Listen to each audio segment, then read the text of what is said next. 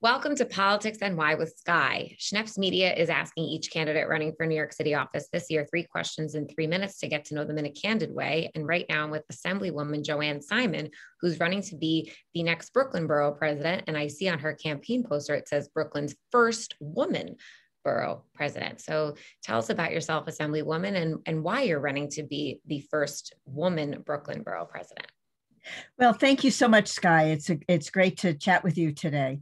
I am running for Brooklyn Borough President because I think I can bring real change to Brooklyn. You know, Brooklyn has the most wonderful neighborhoods, the most wonderful people. It's such a diverse borough, but the reality is that sometimes we don't know each other very much. And, you know, the borough presidency is a way to bring people together.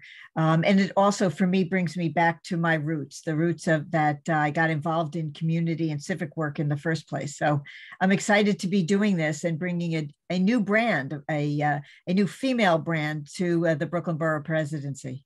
Yeah. So Joanne, you know, it's a competitive race. There's a lot of people with big names that are running to be the next Brooklyn Borough President. So what is it about your campaign or yourself that would make you the best candidate in this race? Well, I think I have the most experience in community.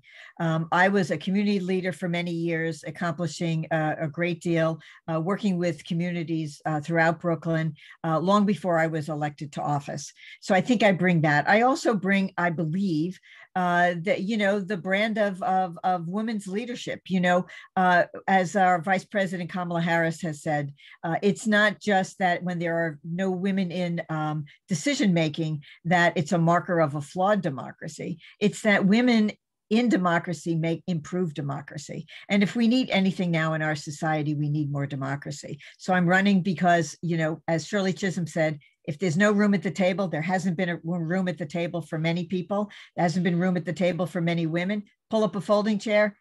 In my administration, you won't need that folding chair. There will be room at the table for you.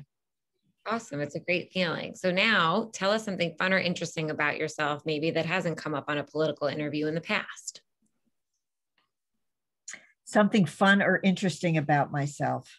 Well, I do a lot of knitting and crocheting and needlework, which may not be all that much fun, but you know, it's actually the kind of thing that pioneer women used to get together and do samplers because it was a way for women to get together.